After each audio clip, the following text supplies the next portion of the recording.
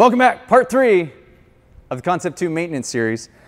Today we're talking about getting into the underbelly of the beast, basically the inner workings that cause this handle to be able to pull out, and then the systems that help it return. Those are the two critical systems that really keep this machine functioning. So if you ever have any issues with them, then you're going to need to be able to get into the belly of the beast here, like we're going to do today. One of the things that you may find are if you have broken links on the chain, that would be one concern and one reason you would need to get underneath. Frozen links that you just can't break, meaning you would have to replace the chain. Or if the handle is not returning nice and crisp like that just did, and that there's not some tension pulling the handle back in. Those are two things that you would need to be able to get into the underside and work on this machine for. So we're just going to show you those systems. I'm not going to actually replace a bungee or replace a chain today, but I want you to see and so you know where to go and that it's really not that hard to get to.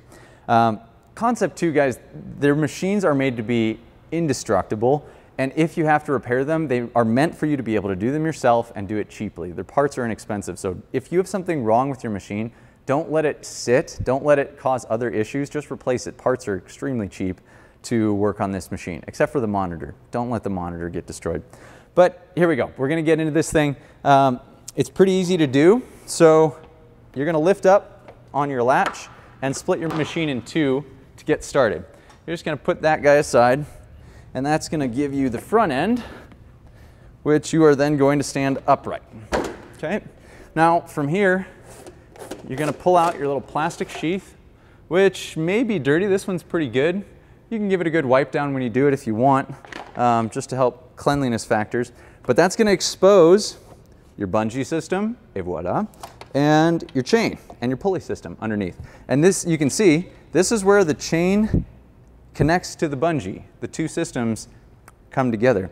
That's what you got going on down here. Now, let's address these issues. If your chain is having an issue, then you're going to need to flip this machine on its belly, actually upside down, and you're going to get in there with a few different tools. Concept2 will walk you through that and will give you a little maintenance guide so that you can understand how to actually get in there. It's going to involve some ratcheting and having to unloosen the tension on this whole system.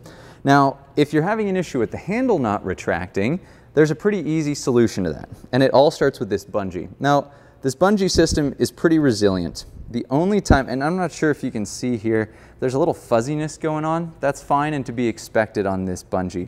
But if you ever see, you get down here and you see the elastic underneath, like this green housing is torn a little bit and you can see the elastic underneath, then you need to replace the bungee. Otherwise, it's usually still pretty good.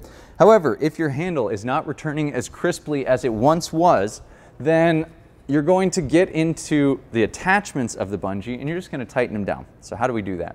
Well, the bungee attaches at 2 points, on the left and on the right. On the left, it's a hook that faces away from us, and on the right, it's a hook that faces towards us. I'm going to take out the left hook so you can see it. There you go. That's your hook.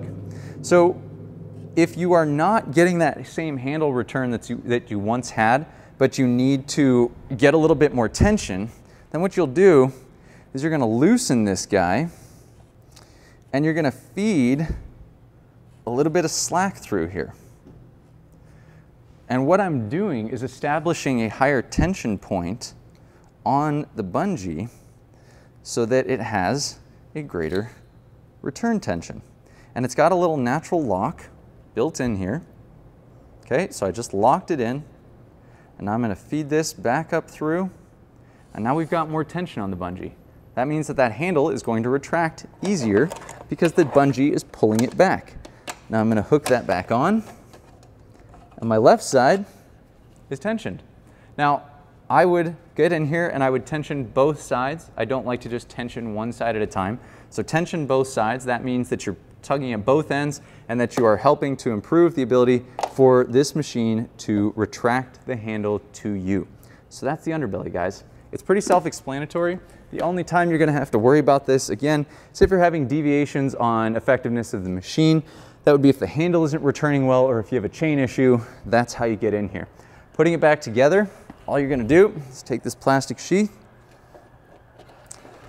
slide it back through, okay, Bring your two parts back together. When to become one.